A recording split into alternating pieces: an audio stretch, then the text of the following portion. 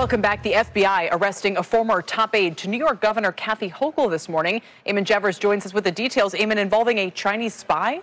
Yeah, that's right, Kelly. The Department of Justice has charged the former deputy chief of staff to New York Governor Kathy Hochul and her husband with being unregistered agents of the Chinese Communist Party.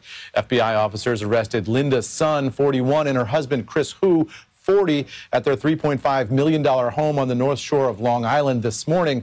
Federal officials said Sun acted as an undisclosed agent on behalf of the People's Republic of China and the Chinese Communist Party during her time as a New York State official, and her husband facilitated the transfer of millions of dollars in kickbacks for personal gain.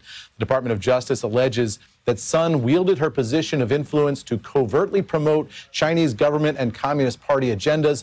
Among her alleged actions here are blocking access of Taiwanese representatives to New York State officials, changing New York State officers' messaging about Chinese issues, arranging meetings for visiting Chinese delegations, and in exchange, the government says Sun received economic benefits from representatives of the Chinese government, including facilitation of millions of dollars in transactions for the Chinese business operated by Hu, also tickets to events and employment for Sun's cousin back in China. Now, with the proceeds of all this, Sun and Hu allegedly bought real estate in New York valued at more than $4 million, a $2.1 million condo in Hawaii, and a 2024 Ferrari. Sun became the governor's deputy chief of staff in 2021 and left that office for a job in the New York Labor Department in 2022. She was fired in 2023 over a misconduct complaint.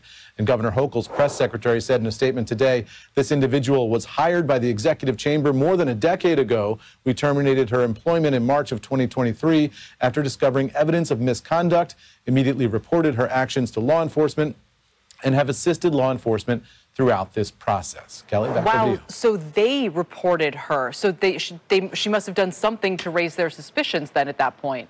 Yeah, and you know, those large purchases, the condo in Hawaii, the Ferrari, you know, we don't know exactly what the husband's business here is, but for a state employee, large purchases like that will raise eyebrows. We don't know exactly what it was that, in the end, tripped this alleged scheme up, but we do know that the governor's office is saying that they did report it to authorities and they were working with authorities to investigate.